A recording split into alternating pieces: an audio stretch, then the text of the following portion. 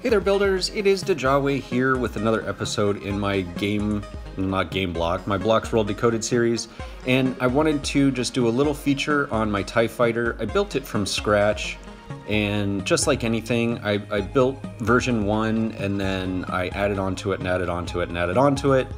I played with the engine a lot to get it to go the way that I thought a TIE Fighter really should fly. And it's a little slower than I would think a TIE Fighter is, but I'm just going to pretend it's the atmospheric engine for a TIE Fighter instead of the hyperspace or outer space engine.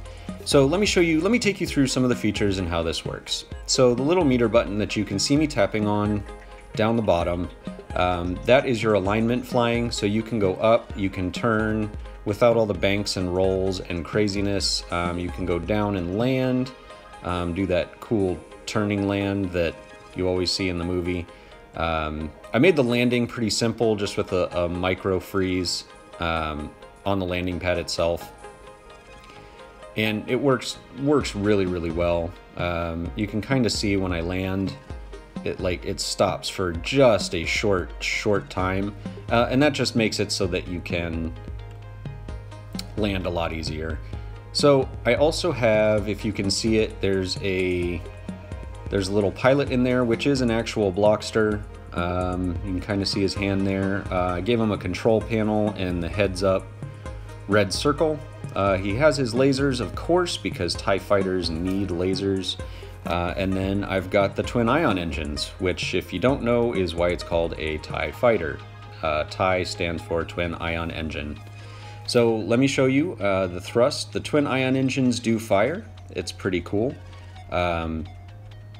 It moves a lot like I would expect a TIE Fighter to move. And it's really, really fun to fly around. The model I will be selling in the shop. The main problem with it is that it is a little expensive because of some of the blocks I had to use to get everything to work the way that I wanted it to work, so that it was a little bit more accurate. But it's really fun to fly around. You can do barrel rolls pretty easily. And then the loop-de-loops are pretty easy as well. And then it does have quote-unquote vector flying when you use the alignment. So if you align it and you turn, it just turns like it would if it was a car, you know, up, down, which is what makes the landing easier. And it was really fun to build. I always get a little bit, I just always get really excited to build stuff like this, because it's the stuff that you think about and you really want to build when you're doing things like Blocksworld, and it takes time to get where you want. You can see the blocks that are used really aren't that expensive, but it's some of the fold modeling that I used to make the complicated shapes. Anyway, I hope that you really, really like this. Make sure that you go into Blocksworld and follow me. My name is Dajaway, D-A-J-A-W-E.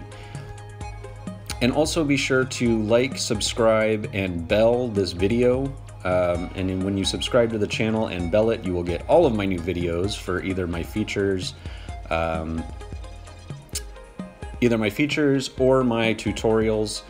I do put a couple of them out a week, so I promise I won't jam up your subscription tab.